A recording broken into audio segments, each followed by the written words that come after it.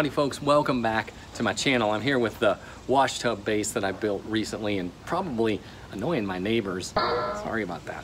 But anyway, I just wanted to do a quick follow-up video. So you remember back in like late June, I did a video about how to build a washtub base. And I said during that video it was my first time building one. So I was just kind of, making my way through. And I did some things that were really great, some things that I would definitely do again, and then there's some things that I would probably do differently. So making this video for you guys, so maybe you'll see it, and if you're thinking about building a washtub base, this might help you. So let's get right into it. One other thing that I should probably add is, there it is. About a week after I posted that video, I posted a video on how to make one of these electric.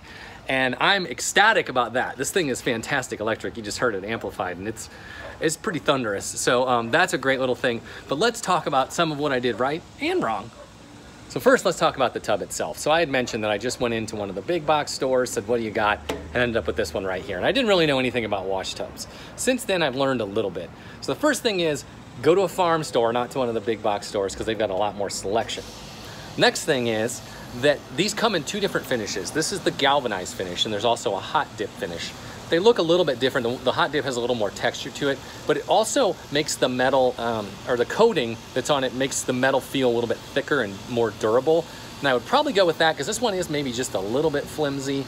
Some people say these might have more tone due to them being a little thinner, but I would probably go with the hot dip just because it feels a little more durable and strong. One of the things that I love is I just started putting stickers on this wash tub, and I love the way that looks. And you can see as I go around here, these stickers really don't have anything to do with anything. I mean, this one's a guitar shop. We got an Elvis sticker there. We've got one of my own stickers. We've got a CBG sticker. This is a tattoo shop. This is a place that sells effects pedals. It's another CBG sticker. This is a place that sells t-shirts. I mean, that's got nothing to do with anything. That's another tattoo shop, a chocolate shop. It doesn't have anything to do with anything, right? Here's a Dallas sticker. It's just, I just put some stickers on it, and I just love the aesthetic of that. I think it really like kind of captures the spirit of the washtub base, I guess. I just really like the way that looks. So I would do that again. And one other happy accident that I made is when I was putting the legs on it, if you look on the top here, I think you can just kind of see there's like a divot here, here, and here. And that's the spots where I lined up the legs. And that was just because I figured they were equally spaced, and I wanted the legs to be equally spaced. So I used that. That ended up being a great happy accident, and here's why.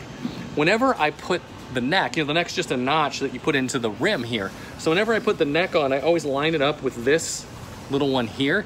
And then I know that there's a leg here right underneath where the neck is. So as I pull back to put tension on the note, it's not gonna tip because there's a leg underneath it. It's fully supported. And that also means that on the other side, when you put your foot up there, your foot's gonna end up about here. And that's right, not quite halfway, but it's definitely between these two. So you've got a nice solid, couple of feet underneath you to help you keep that thing steady. And so you've basically only got three parts to a washtub base, right? You got the tub, and you got the line, and you got the neck. Well, let's talk about the neck next. So this particular one, I mentioned during that video, this is just a 4-foot round, 1-inch round dowel that I got. You can get these at any hardware store. And this worked out really well. However, I do wish it was maybe a little bit longer, like about 8 inches longer or so. I think it would just be a little bit easier to play because it seems like it could use just a little more leverage, especially when you get towards the high notes. So there's nothing wrong with this one. I really like it, but if I was doing it again, I would probably go with like a 6-foot dowel or an 8-foot dowel and trim it down to, 4.5 to 5 feet and give me just a little bit more to work. Put the notch this way, right into that little divot, right? So then you want the eye bolt here, and let me set this down so you can see the eye bolt better. You want the eye bolt to be perpendicular with that divot. Does that make sense? You want it to go this way so that the string is always coming straight up. And then that way, if you accidentally put the neck here or here, you're gonna know immediately that you're out of orientation, right? You remember I originally used a different line, and I'll talk more about that in just a second. But I would probably, if I was to do it again, I would probably drill this hole here, the hole that goes through the neck, I'd probably drill that with a smaller bit because as you can see, I had to tie a nut around the string once I went to a smaller string. And again, I'll talk more about that in just a second.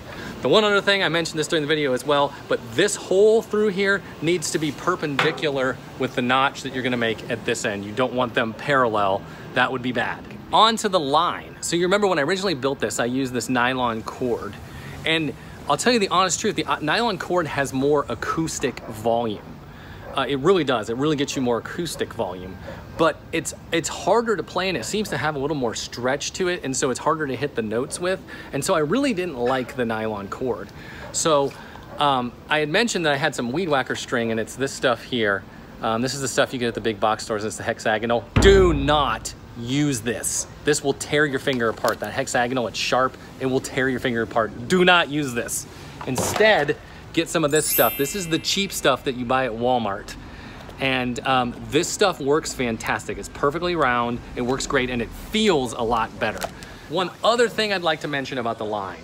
If you take it like this, and you measure from here to the eye hook, it's about 42 inches of line there. So that's knot to knot, not including the you know, the stuff on the far side of the knot. Once you put your neck into the notch, you can see as soon as it gets tension on it, it ends up being about perpendicular to the top of the wash tub.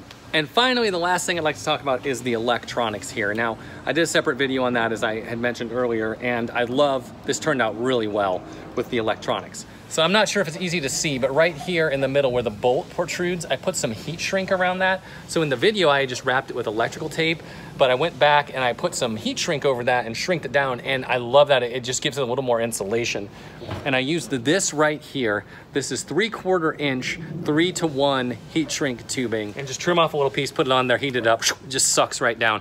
And that was, I love that, that turned out really nice. The jack here, you know, it's just mounted right to the metal, if you remember from the video. And when I would plug and unplug that cable, this jack is pretty tight, and I felt like I was gonna bend that metal. It was like really flexing every time I would push it in or out.